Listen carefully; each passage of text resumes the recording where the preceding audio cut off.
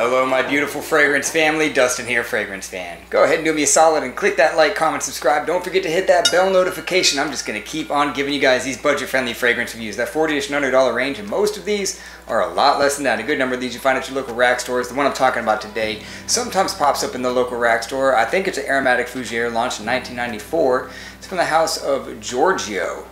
Beverly Hills Wings. Very odd shaped bottle. Don't know what color the juice is. I don't quite think it's clear because the bottle is a certain color of like turquoise and the juice looks like it's blue when it's through that. So I don't know what tint the juice is, but I doubt it's perfectly clear. And the atomizer lid is very light and it just slides loosely into place. So it looks good. Like you want to pick it up by the lid, and I have, and it'll fall. And if you got any kind of collection, it's going to knock them things over because this bottle's kind of heavy and like weird and stuff like that. So atomizer itself squirts out a good amount of juice. So as with most of these fragrances from the 90s, early 2000s and stuff and before, have a ton of notes. Most of them do. So I'm just going to go over a lot of them, or some of them. Some of them stick out a lot more than others. Let you know what I think about this thing, if it's worthy of being picked up, if it's relevant today, occasions to wear it, or even if it's good to be worn at all. In the top, there's bergamot, there's lemon. In the mid, you get some coriander, some clary sage. In the base, there's cedar, musk, and oak moss. So what you get when you initially spray this thing is you're going to get a good dose of some of that citrus. The bergamot and the lemon is right there, really loud, along with that clary sage, giving it a little bit of like a green spiciness. There's some green notes up top too, but you get a little bit of that spiciness. Some of that, it might be some of the coriander in there. It's some of these notes, like I said, stick out more than others, and those are the ones. The citrus, coriander, and clary sage are there, pretty loud in the beginning. About 10 minutes later, the citruses start to die off and you get the florals. I don't really pick up the lily of the valley or the jasmine or the geranium, one more than the other. I just get the florals.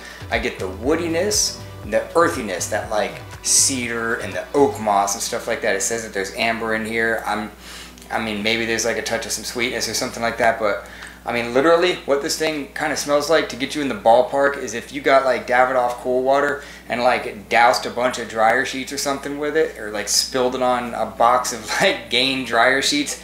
Something like this is about what you're gonna get. It's very, very, very laundry fresh, clean, spring, summer, daytime, casual type of a fragrance. Now, this is quite classy. This is like a good old school freshie. And what that means is like typically the youth is not going to like this. It's not a real offensive smell. It's very, very, very loud at the beginning. Very loud. But it's I don't know if it's office friendly. Maybe it is. If you just keep it like dialed back, maybe it is, because it's not offensive. It's just quite sharp and quite loud. So the youth might not enjoy this one too much. So this isn't really like a safe blind buy because it's not a mass-pleasing type of a fragrance. A lot of people will like it, a lot of people will not. The longevity on this, a lot of people say they get great performance on this thing. So maybe just take what I'm going to say with a grain of salt, because more often than not, people are saying they get really good performance on this.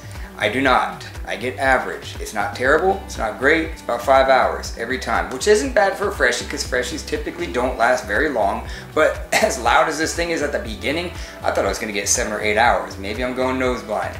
I don't know. Like I said, you might want to take that with a grain of salt, but personally, I don't really experience more than 5 hours with this, but I'm not complaining about that. So overall rating, what I'll give this is I'll give it a 5. I've spent some time with it. You can see I took a dent out of this. If you asked me when I first got this, I probably would have said something like a 6, but I just don't reach for it that often anymore. There's so many other fragrances that are around this price that are fresh and easy that I just reach for way more often than this one, and it's like hard for me to find excuses to wear this one except for like out of the shower or at my house.